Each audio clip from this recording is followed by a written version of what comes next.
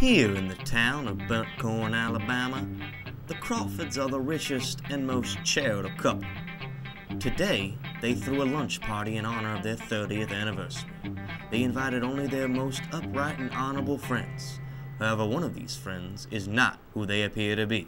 Howdy. Howdy. So, tell me, what's the, how do the kids say these? 411? Yes. There appears to have been a murder. The guests, or should I say suspects, are in the other room. The Crawfords are allowing us to use their office as an interrogation. I mean, being is they're dead. But you should probably head in on there now. I mean, the guests are waiting, and if you need anything, just holler. I'll be on out here. All right. Excuse me, Mrs. Crawford. Mr. Crawford. What is this? Why am I here? To the table there, partner. I understand your name is Clive. Clive Jenkins, am I correct? Yes, sir. Okay. And you've been the Crawford's butler for how long now? 3 years, is it? Yeah, is that a crime? No, sir. It's not a crime, unless you killed them. Listen, I really have someone to be right now. Whoa, I have a date, whoa. as you can see. Calm down. We're just getting started there. Listen, man, I don't have time for this. For you to tell me whoa. what's right and wrong. I don't have time for this. Easy, partner. Easy does it. Listen, no, you know what? No, I'm done. I'm out. Dude, I'm done. I gotta go somewhere. Sir? I'm done. Sir? No, listen, you can't blame me for this. I'm done. Ain't no thing called privacy anymore, Sheriff. Ridiculous. So, Sheriff, I don't know if you've heard, I'm a film director, and I just lost my lead actor for the latest movie, When Polar Bears Take Over, and you, my friend, look to be just about perfect for the main role. What do you say?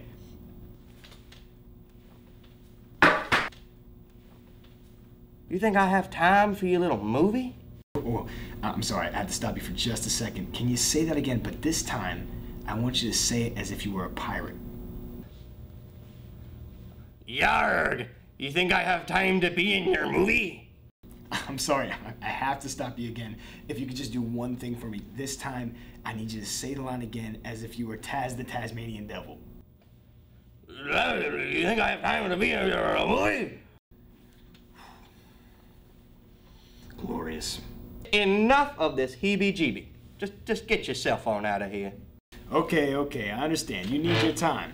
But if you ever change your mind, I want you to give me a call, okay? Sheriff Taylor, I am so glad you finally called me in. I didn't get to introduce myself earlier. I am Beatrice Berman, certified sidekick here in Burnt Corn, and I can also, come here, talk to the dead. Miss Berman, I am not interested in your psychic voodoo scheme, whatever it is you call it. I am interested in the facts. Now tell me, who do you think murdered the Crawfords? I don't know that, but we can find out with my mystical beads. Put those things away. You're giving me the heebie-jeebies, sending them cockroaches crawling up my skin with these things on the table here. Wait a minute! Mr. Crawford's trying to tell me something. If you could just give me 1 second, I'll tell you what it is. Beatrice, I've had it. Get your mystical, magical, whatever you whatchamacallits, get on out of here. I'm done with you. Go on, get. Fine, I'll take my beads and my power somewhere else, but you're gonna regret it. I know who did it! Hello, Mrs. Juju. My name is Sheriff Artie Taylor, and after looking through my notes here, it appears to me that you were the one that found the Crawfords dead in the kitchen. Is that right? Yeah, that's right. Okay. Could you explain to me what happened? Well, okay, I was just walking into the kitchen to put my plate away, and I saw a huge bug, and it was on the floor, and I screamed, and I got scared and dropped the plate. Mrs. Juju, I am not interested in your bug problems. Now, could you tell me what happened when you witnessed the Crawfords dead on the floor? Okay, well, with the Crawfords, I just thought they were sleeping, so I called him Mr. Crawford, thinking maybe he'd kill the bug for me, but he didn't respond to me at all, and that's just what everyone rushed in, and now you're here, and I'm in here, and that's it. Yes, okay. Thank you, Mrs. Juju, thank you. You may go up now. Somebody get me an aspirin.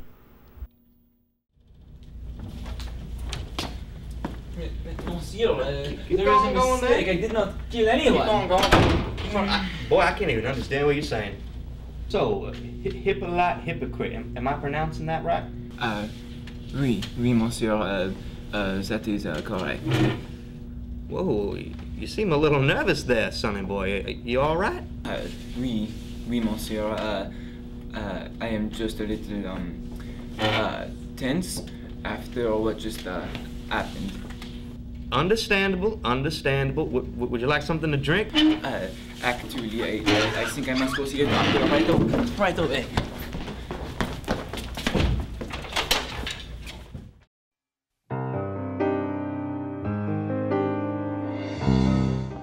This just doesn't make sense.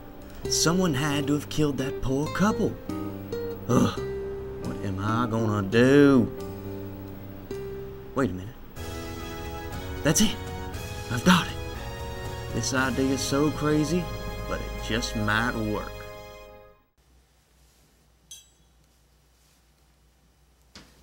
Wait, guys. Where's Judith? Well, you see here, Mr. Jenkins, I've come to the conclusion that Judith Juju is so stupid, she could not have killed the Crawfords. So I sent her little butt home. That makes sense, I suppose. However, through my long night of work and through all of your bizarre interrogations, I have come to the conclusion that someone here at this table is the Crawfords' murderer. This person knows that they have done a heinous crime and that they will have to pay for it for the rest of their lives by being thrown in jail.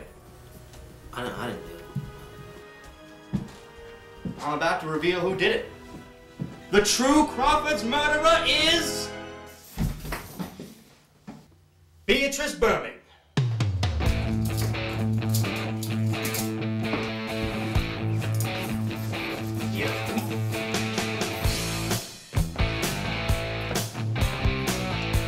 I'm sorry to interject, but I just have to know, why did you do it? I'll tell you why, Bill. The spirits told me to do it. They came to me in a dream. They told me to dispose of the Crawfords. Everything was going according to plan until this meddling sheriff and his deputy came along. You know, that'd make a really interesting movie. Sheriff, I'm taking her downtown. Right behind you. Come on. Right this way.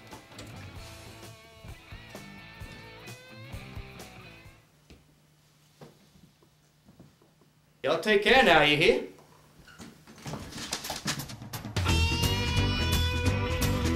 The Crawfords are allowing us to use their office as an interrogation, being is they're dead. But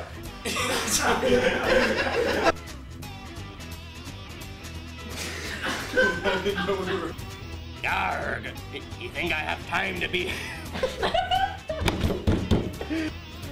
You think I have time to be here? Over here!